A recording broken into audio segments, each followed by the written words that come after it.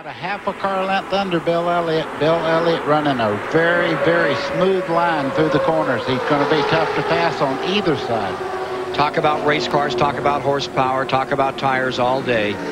Right here, right now, it's hard. And they're running speeds right now close to their qualifying efforts. It's time, though. If you got anything left, you've got to put it up front right now. I've never seen Bill Elliott more relaxed, more at ease in this time. I think of those like 1989 when he broke his wrist. Remember they were trying the radial tires the first time. He slapped the wall, 195 miles an hour. Those wins in 85 and 87. All those frustrating years for Earnhardt. So close, so many times when it should have been his, and it wasn't. And for Jeff Gordon, he's doing this for someone else. Here goes the pass. Gordon making a move on the inside of Earnhardt. Oh, Jarrett's loose. Down the back straightaway. Big trouble. Earnhardt out. Up and over number 3.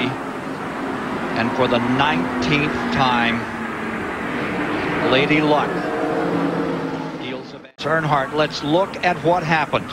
Back straightaway.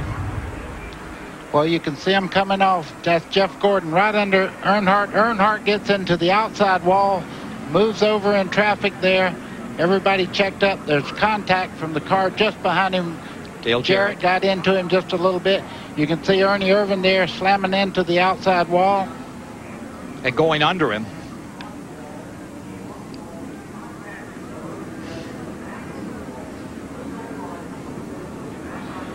The end of another 500 for Dale Earnhardt. From inside Jarrett's car, watch these pictures.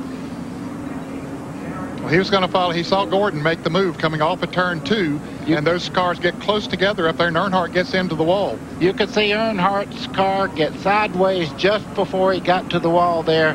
He could not control it. It got over into the wall, and it was a chain reaction from there on. Watch him come through here. Watch it turn sideways just a little bit. Bam, right into the wall there. Now everybody didn't have time to check up. I think Ernie got into the back, and Terry got into the back of Ernie Irvan.